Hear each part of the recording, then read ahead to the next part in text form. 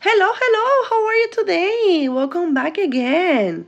Today we're going to work on rounding. We're going to be rounding numbers to the nearest 10. So if you want to learn how to round numbers to the nearest 10, stay with me.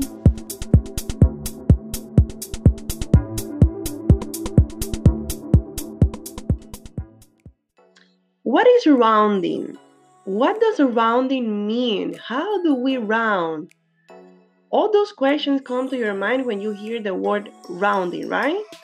To round a number, we have to follow many steps and we have to be very careful because it tends to confuse ourselves. So let's see what is rounding. When we want to say an amount but we don't know exactly the number, when we don't know exactly an amount of cookies, for example, that you have, we use rounding. About 80 people were at the town center this morning. About 80 people were at the town center this morning. I don't know exactly how many people were at the town center in the morning, or I don't need to be so specific. So that is the time that I use rounding. There is something very important that we need to keep in mind when we're going to round. We must know when to round up or when to round down. Let's pay attention to this.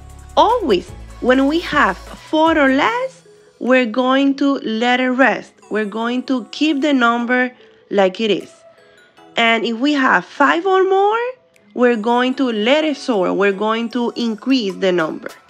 Here we have a song. I have a song for you guys. It says, 5 or more, let it soar. 4 or less, let it rest. Do you like this song? Keep in mind that song and you're going to be successful.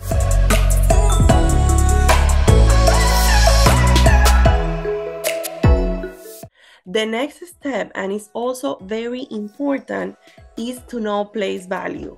Do you know place value? Okay, let's go over place value. Here we have two numbers, 86 and 386. In the first number, 86, I have 8 tens and 6 ones. That's why my number is 86. I just have tens and ones.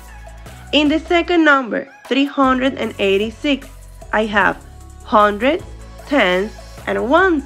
That's why my number is 386. Now that we have reviewed place value, let's see how to apply it to round numbers. Let's go ahead. In the first example, we're going to round to the nearest 10. As I want to round to the nearest 10, I am going to underline my tens place. I am going to knock the next door. What is the next door in this case? The ones place. And now my song. 5 or more, let it soar. 4 or less, let it rest. What is the digit in my ones place? Very good, 8. So if it is 8, what do I need to do? Yes, very good.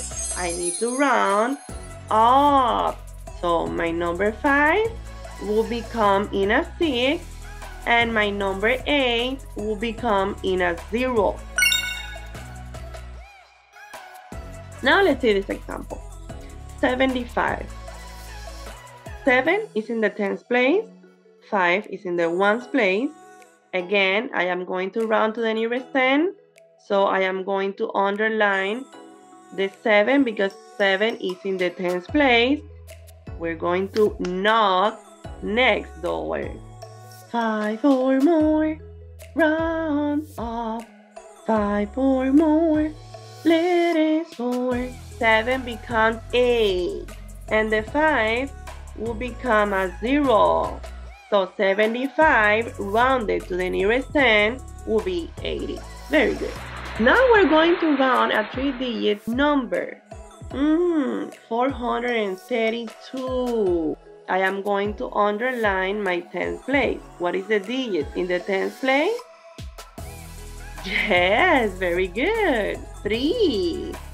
So I am going to underline my tens place and I circle my ones place. My ones place, the digit that is in the ones place is the one that tells me if I round up or down. So what is the digit in the ones place? 2. Now the song. For or less, let it rest. So that means that the 3 is going to stay the same because I have 2 in the ones place and 2 tells me that the 3 keeps the same. And then the number 4, which is in the hundreds place, will keep the same. I will not change the hundreds place.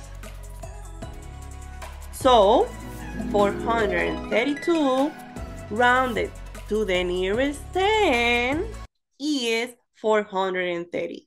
Yay! Very good!